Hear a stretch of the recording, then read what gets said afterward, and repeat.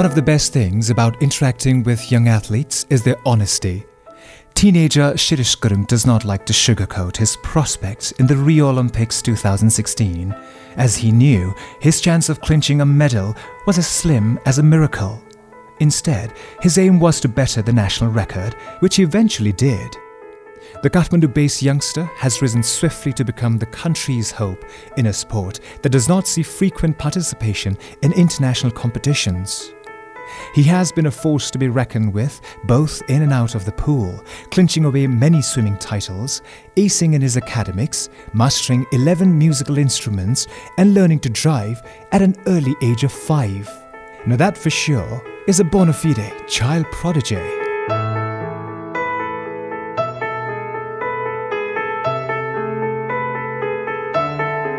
हामी दोहा एयरपोर्टमा भुइँमा सुतेको थिए नेपाल ओलम्पिक टिम अनि त्यस्तो हामीलाई राम्रोसँग म्यानेज गरेको थिएन अब त्यही मेडल जित्ने त चान्सै छैन यस्तो ट्रेनिङले किनभने राम्रो वेल डेभलप्ड कन्ट्रीजहरुको एथलीटले कति ट्रेन गर्छ भन्ने चाहिँ सबैलाई थाहा भएकै कुरा हो सानैदेखि 10 इयर्स 16 इयर्स ट्रेनिङ गरेपछि बल्ल उनीहरु मेडल जित्न सक्ने हुन्छ त्यति ट्रेनिङ गरेपछि र हाम्रो यो 6-7 महिना ट्रेनिङ गरेर जित्नु भनेर आशा गर्नु पनि मलाई अलिकति नलेजको कमी भएको जस्तो लाग्छ अनि त्यस्तै मेरो मेन उद्देश्य चाहिँ त्यहाँ खेल्न पाउनु नै अलरेडी ठुलो कुरा हो हामी नेपालीहरुको लागि त्यही पनि त्यहाँ गएर नयाँ नेशनल रेकर्ड सेट गर्नु त्यस्तो प्रेसर हुन्छ किनभने ओलम्पिक्स 4 वर्षमा एकचोटी मात्रै आउँछ diving ब्लकमा चढेसी take you marks भनेसी 1 centimetre मात्रै हल्यो भने नि हामी डिस्क्वालिफाइड हुन्छ र त्यो चान्स कहिले पनि पाउँदैन 4 वर्ष कुद्नुपर्छ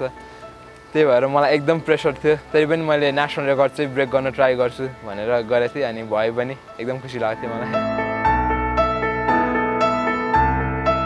Confident, smart and yet grounded, Gurung has a very pragmatic approach to his swimming career. Considering the amount of training and facilities one gets in Nepal, he thinks it's a shame to put the burden of expectation on athletes. A heating pool for swimmers has become the stuff of folklores amidst the athletes. Those who could afford go to Thailand or India and continue their training, but the rest of the swimmers don't have any option but to go on a long break during the winter months.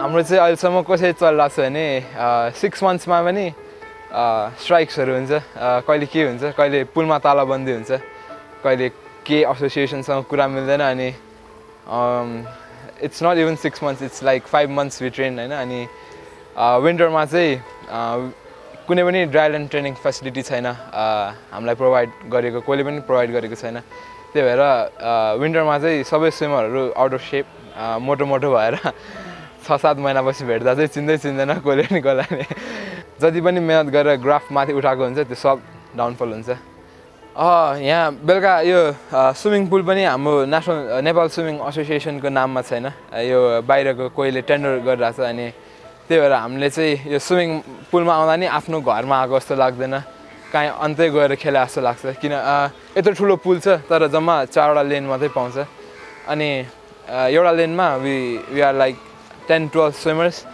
अनि एकदमै गाह्रो हुन्छ swimming गर्दा किनभने maximum 4 swimmers हुनुपर्छ कि त 2 swimmers एउटा लेनमा बाहिरतिर ट्रेनिङ गरेको हेर्नुपर्दा तर यहाँ चाहिँ 10-15 जना एउटै लेनमा खेल्न छ अनि वेभ्सहरु एकदम धेरै आउँछ खेल्न गाह्रो हुन्छ अनि पानी 4 हुन्छ कहिलेकाहीँ भुइँमा केही पनि देख्दैन but we still need to swim अनि भित्ता देख्दैन ठोक्किन्छ टर्न गर्दा त्यही पनि खेल्नुपर्छ Being an athlete in Nepal is a tough and a thankless job. First, you don't get proper facilities or any support from the government, and when you don't get any medals in the international arena, the people are very harsh on the players. However, Shirish Gurung considers himself mighty lucky to have a support system that believes in him. First and foremost, his parents, who have nurtured his passion and have fully dedicated themselves and their lives to help him achieve his dreams. म 5 years को थिए अनि एकदमै बदमास भएको हुनाले चाहिँ मलाई कसरी थकाउने मेरो पेरेन्ट्सहरुले डिफरेंट स्ट्र्याटेजीहरु बनाउनु भयो फुटबल खेलाउन लयो थाकेन किनभने खेलाउन लयो भाग्दिने म कता कता म्युजिक लयो मलाई पियानो क्लासमा हाल्दिनु भएको थियो तर म पियानो क्लास बङ्क गरेर डान्समा छिर्थे अनि यस्तो भागिरहने हराइरहने भएर चाहिँ स्विमिङ पुलमा चाहिँ भाग्न सक्दैन किनभने एउटा पुलभित्रै हुन्छ भनेर अनि मलाई थकाउन चाहिँ स्विमिङ पुलमा लग्नु भएको थियो र 5 इयर्समै हुँदा मलाई कृतिपुरमा एउटा सानो लोकल टुर्नामेन्ट भएको थियो अनि त्यहाँ पार्टिसिपेट गर्न लाउनु भयो अनि एकदम यङ्गेस्ट स्विमरको ट्रफी पाएँ मैले त्यहाँदेखि चाहिँ अनि स्विमिङ खेल्यो भने के पाउँदो रहेछ भन्ने अब बच्चा बेलामा के पाएपछि खुसी लाग्ने 2008 देखि बेजिङ ओलम्पिक्समा मेरो दुईजना सिनियरहरू जानुभएको थियो ओलम्पिक्सको लागि अनि त्यहाँदेखि चाहिँ मलाई ओलम्पिक्समा गयो भने कस्तो हुन्छ ओलम्पियन हुन्छ एउटा ट्याग बस्छ आफ्नो नामको अगाडि मलाई शिरीष गुरुङ हैन ओलम्पियन शिरीष गुरुङ भनेर चिन्छ र त्यो फिलिङ आउन थालेको थियो 2008 देखि अनि 2008 देखि चाहिँ मैले एकदमै सिरियसली ट्रेनिङ गर्न थालेँ 2008 मा म 10-11 वर्षको थिएँ होला र त्यतिखेर मैले स्विमिङ राम्रोसँग नबुझे पनि म एकदम सिरियसली ट्रेनिङ गर्थेँ र त्यतिखेर मैले फ्यामिली गेट टुगेदर अनि यो के पार्टीहरू केही पनि मैले जानु भ्याउँदैन थिएँ र म सँगसँगै मेरो मम ड्याडी पनि जानु हुन्थेन. What started out as a way of releasing the pent-up energy of a restless kid has gone on to become a story of success. At a tender age of 5, Shirish Gurung started swimming, and when he turned 10, he started training for the Rio Olympics. Multi-talented might as well be his middle name. By the time he turned 6, he was able to drive his first car, a truck, a crane, and also a bike. मेरो पेरेन्ट्सले चाहिँ अरु parents भन्दा अलिकति differently सोच्नु भयो किनभने नेपालमा sports खेलेर पढाइ बिग्रिन्छ भन्ने अहिलेसम्म पनि छ 2 आवर्स स्विमिङ गर्थे पहिला वन सेसन मात्रै बेलुका मात्रै अनि मलाई चाहिँ के लाग्छ भने त्यो 2 आवर्स मैले स्विमिङ गरेर सिद्धाउँछु तर घर बस्ने मान्छेहरु चाहिँ फेसबुक इन्स्टाग्राम टिभी हेर्छ त्यही भएर मलाई खासै टाइम वेस्ट भएको जस्तो लाग्दैन स्पोर्ट्सले झन् राम्रो हुन्छ जस्तो लाग्छ अनि मेरो मम ड्याडले चाहिँ म जहिले पनि कहिले पनि एक्लै छोड्नु भएन अहिलेसम्म पनि मसँगै आउनु भएको छ र यत्रो म स्विमिङ खेलेको 13-14 इयर्स भइसक्यो र अहिलेसम्म म एक्लै ट्रेनिङ आएको छैन मेरो सब कुराहरू म्यानेज गरिदिनुहुन्छ खानेकुरा डायट सब अनि त्यही भएर मलाई मेरो पेरेन्ट्सको पनि एकदम ठुलो हात छ जस्तो लाग्छ एकदमै म लकी छु यत्रो पाएर मैले केही आफूलाई प्रुभ गर्न सकेन अरूलाई प्रुभ गर्न सकेन भने म र उहाँहरुमा के डिफरेन्स भयो त मैले यति फेसिलिटी पाएको छु त्यही पनि अरूहरुकै स्ट्यान्डर्डको परफर्मेन्स दियो भने मेरो काम छैन जस्तो लाग्छ मलाई त्यही भएर म यस्तो कुराले नि एकदम मोटिभेट हुन्छु. A national swimmer who represented Nepal in the Rio Olympics 2016, Shirish Gurung has managed to shine academically and is also a multidexterous musician. He can play around 11 musical instruments, which includes 5 Eastern and 6 Western. He has even recorded an album and a rap video, which was an instant hit amongst the youth.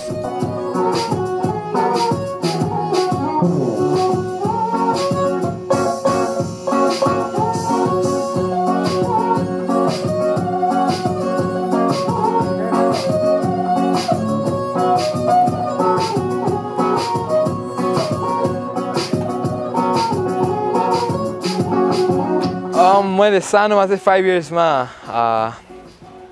गाडी चलाएको थिएँ zip van कारहरू अनि scooter पनि चलाएको थिएँ 5 इयर्समा र 6 इयर्समा चाहिँ मैले हेभी भेहिकल्सहरू चलाएको थिएँ ट्रक बस क्रेनहरू अनि बच्चादेखि एकदम इन्ट्रेस्ट थियो यस्तो कुरामा र बच्चामै ड्राइभर भइसकेको थिएँ म चाहिँ एकदमै नयाँ इन्स्ट्रुमेन्टहरू बच्चादेखि ट्राई गर्नु मन लाग्थ्यो र यही क्युरियोसिटी हुन्थ्यो नयाँ इन्स्ट्रुमेन्ट देख्ने बित्तिकै र मेरो पेरेन्ट्सले पनि मलाई सपोर्ट गरेर मलाई सिकाइदिइहाल्नुहुन्थ्यो म अलमोस्ट सबै इन्स्ट्रुमेन्ट बजाउँछु 10-11 वटा तर मेरो मेन इन्स्ट्रुमेन्ट चाहिँ किबोर्ड र अहिले सारङ्गी हो.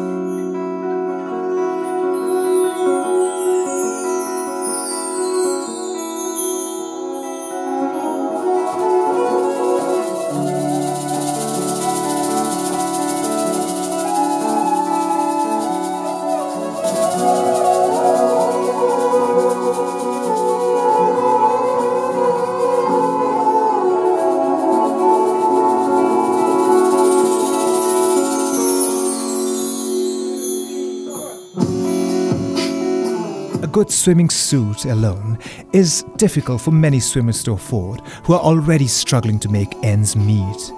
The sacrifices his parents have had to make for him to achieve his dreams is not lost on Gurung, who credits his parents for supporting him financially and emotionally throughout his training. He shares that he always takes his privileges as motivation for action. In fact, this was the very reason why he decided to open his own foundation, which aims to support promising young athletes.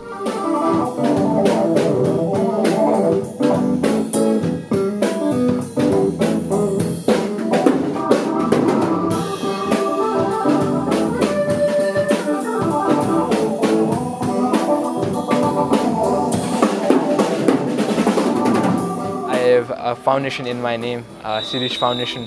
Privileged athlete त already एकदम lucky छ, सबै कुरा सबै facility पाउँछ.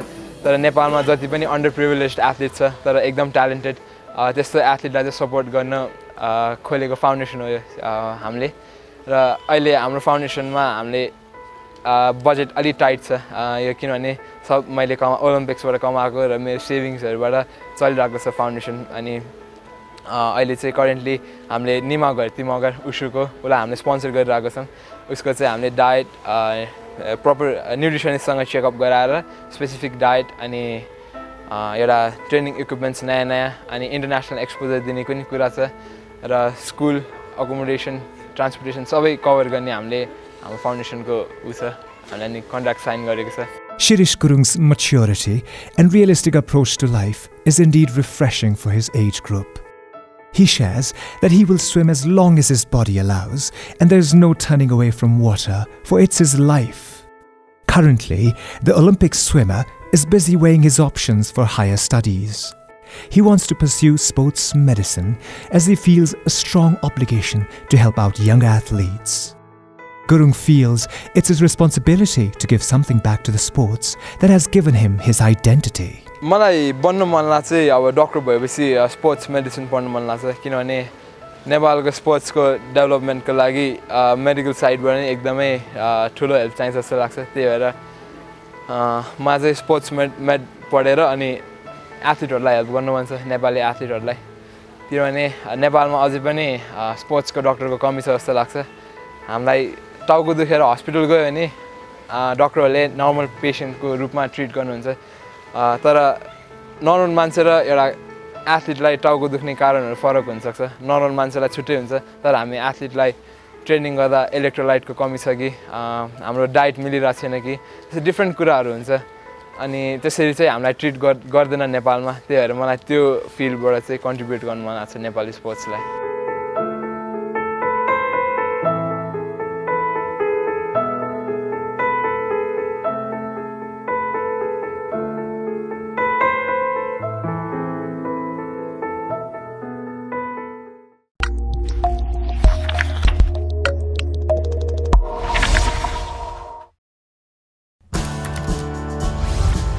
We live around countless stories. Stories waiting to be discovered. Discover them through us, through our words, our lens, our voice, on any platform you like. Because we know what you prefer. Get your stories from M&S VMAG. Read, watch, listen.